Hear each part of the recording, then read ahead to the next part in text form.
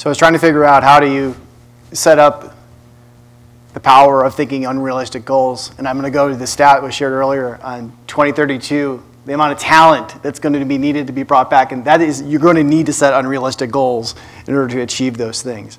But this is a growth story and a lot of learning story. There's a human element of the story. And there's also a lot of the story that's associated with junior talent development.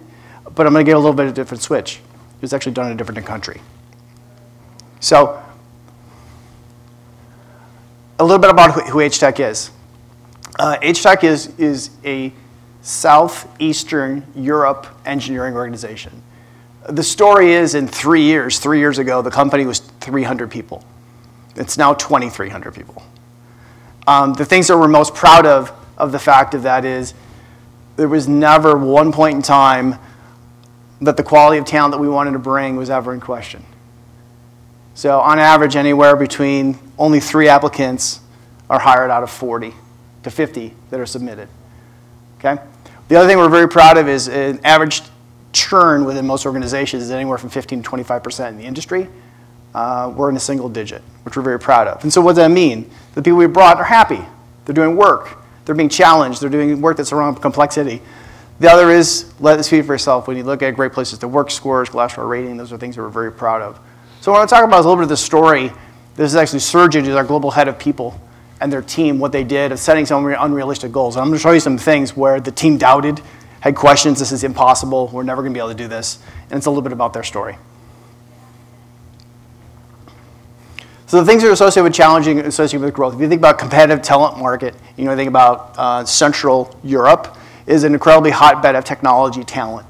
It's in comparative to India, in comparative to China, and in Latin America. But the other thing is the school systems that are set up throughout all these areas. This is the #1 talent position in Southeastern Europe for individuals becoming technologists, almost to the point of like healthcare professions and surgeons. We've hired surgeons in our organizations that wanted to become developers. We have psychologists within the organization that actually do our user experience. There are psychologists who work within. So it's a very compelling industry within that space, but it's competitive. The other aspect of this is there's standards of hiring because we have clients. We have global clients that have certain expectations of the type of work that we're going to do for them. And we are not doing a lot of what would be shared services or low-cost types of capabilities. There's an expectation of digital products that they want built. So as an organization, we go end-to-end digital product development, everything from product strategy, ideation, design, architecture, technical strategy, and then software and hardware engineering. So the company's origins actually were in hardware working with organizations like Intel. So we have hardware embedded intelligence engineering and software engineering in the organization. So there's levels of standards that you have to have when you're working with the intellectual property of certain organizations. The other aspect is the whole story took place during the pandemic. So let's talk about some challenges associated with downturns, uncertainties in the market. Also the fact that there was a challenge that turned into an opportunity. So what's the biggest thing that happened? One of the biggest things that happened in the technology space during the pandemic was the ability for a Java developer to say, I'd rather work from home. And I want to do that for the rest of my career. And I want complex problems. And yes, Zoom is really cool, but I've been working with my team remotely for 10 years already, and the whole industry challenged. And the joke I would always say is, being in the technology space, I said the last thing, and no offense if this bothers anybody, but the last thing I wanted to do after the pandemic was be in commercial real estate. So think about the leases that are going to get downsized and changed based on what happened with remote working. And so it's interesting, you have these complexities, and then the team said, well, how the heck are we going to do all this? And the interesting story is about a mindset shift. It was challenging a team to think differently, but he did something that was really brilliant. So this is a fun statistic that's there. So there's a massive amount of growth that the talent acquisition team had to do. And if you asked him, he said, I had this thing I read about, it's called objection handling, but it was sharp angle closing is what he called it. And he said, our team had over 30 objections that they had gotten together and given him of why they're never going to be able to do this. And so here's the unrealistic goal that was set. That team was hiring about 10 people a month. And his challenge was to do 100 in a month. hiring at that quality level and that area. And then they went away, they came back for a week, and then they presented him with all their objections. So it's his story. I love the story that's there. But the next part of this is how did they do this? And what was the mindset that they changed? And if they think about the guiding principles, of the team, and I kind of look at this, and it's because I don't have my glasses on because they're right here, so it's really hard to read. I'm getting old. And I'm glad, thank you for not using the year I graduated to, and I might make some movie references and then you'll know how old I am. But knowing the competition, so these are the 5 areas that they've had. Knowing the competition when you're doing any type of talent acquisition in a competitive space like this is absolutely important. Because at the end of the day, if you're recruiting and hiring anybody, you think you have power, but guess what? They can say no. Get to know your competition. What are they offering? Take programs that they do. The other aspect of thinking about it is listening carefully to the things that are important to candidates. Listening. So one of the things that we do in the process is we do not ask questions like every other organization does. We flip the circuit and say, what are the questions you have about our company that we can help you answer so we can understand if this is the right place for you and your next step in your career? Versus, how many times are we asking questions about, what experience do you have with this? What have you done here? Tell me about what you built. You have to listen to the things that are important to them. The other thing is, so be active. So the 80-20 here is an organization that was small and not a lot of people knew about them. 80% of the entire talent acquisition was done on outreach. And only 20% were done on referrals. There were not people coming to the website. There were not people applying. It was 100% targeted.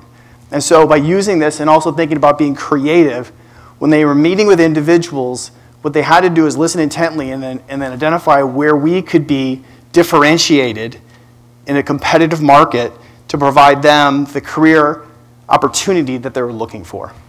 And lastly, be humble. And I love the comment you're making about being humble. Even as hiring organizations in any area, the power is, quite honestly, in the talent space and technology is not in the employer's hands as much as we really think it is. And you have to be humble about this. And they have to create environments and understanding what they're looking for. And if they get, as I mentioned before, they can say no, but create an environment where no matter how fast you're growing, whatever it is, humility is a key aspect. So the other thing is, one of the things we did in terms of redefining our value proposition is there's 3 areas if you think about hiring.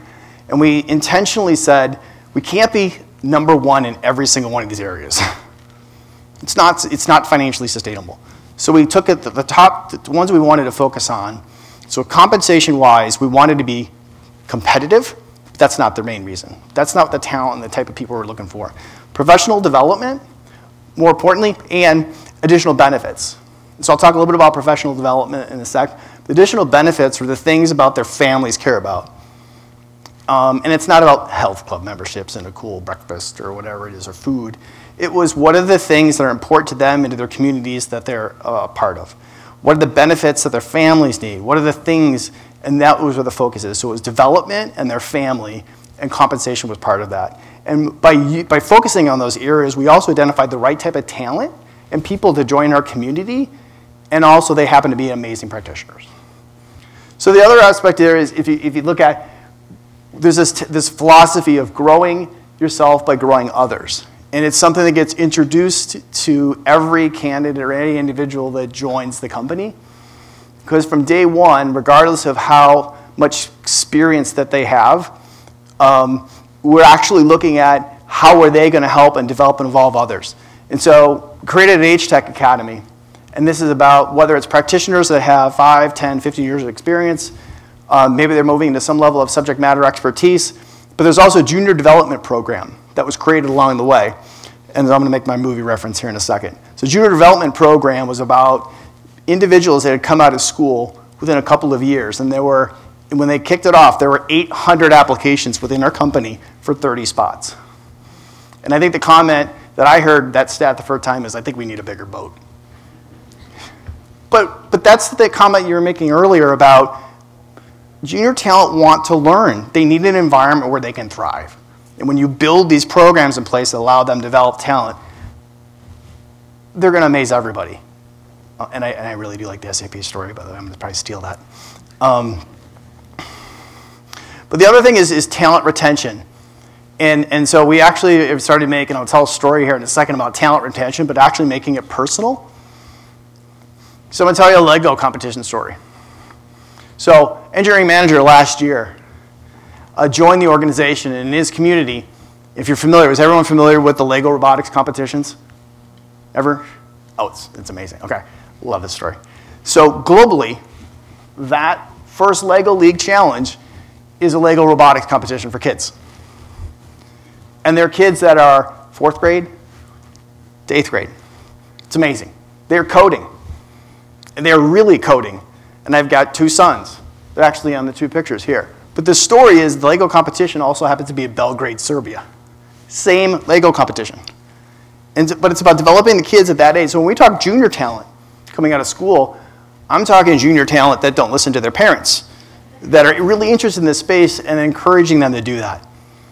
And so when I heard this story, and then they was telling me, like, yeah, here's an example of something that was really important to one of our engineering leaders, and then we supported and sponsored that event, and they told me what it was. I said, my kids just did that a month ago.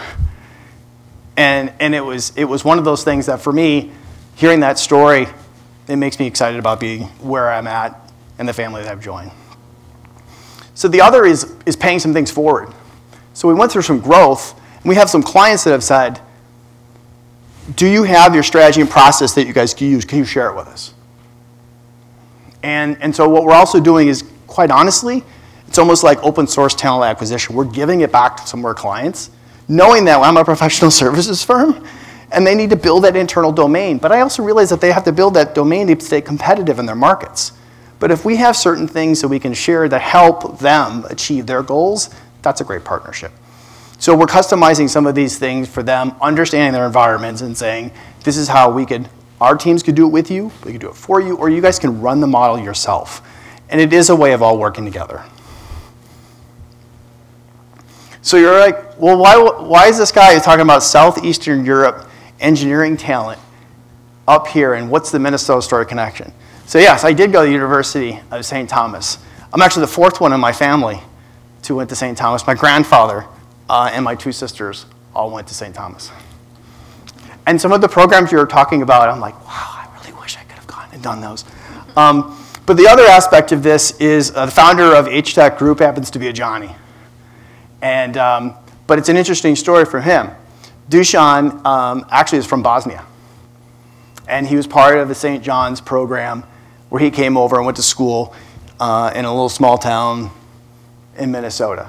It's a pretty amazing story. It was pretty fun. When I was learning about the company, the 2 founders realized where I went to school and where he went to school, and the other founder said, do you guys really need a room to this whole thing be? No one really understands it unless you're from Minnesota. But that connection there, when we were talking about being part of this and then finding out it was being hosted here, I jumped at the opportunity of sharing and talking about the story. And it's Minnesota roots. You know, my mother's from here and family. And one of the biggest things that's known, and I've lived all over, is no one really realizes the companies that are in Minnesota. And even if you live here and you move away, you forget. And it's one of the best things that I've had and experienced the last couple of days, getting reminded of that. Lastly, just to recap, a lot of this, happy to share the deck if anybody wants it. The biggest thing is learning from each other, taking an idea, take one idea. I've already have 3 or 4, and applying those, trying something new. It's a competitive space. It's an amazing industry that we've in. It's something that I've grown and loved. But it's more about doing this together and maybe challenge your organization and yourself to set some unrealistic goals. Thank you.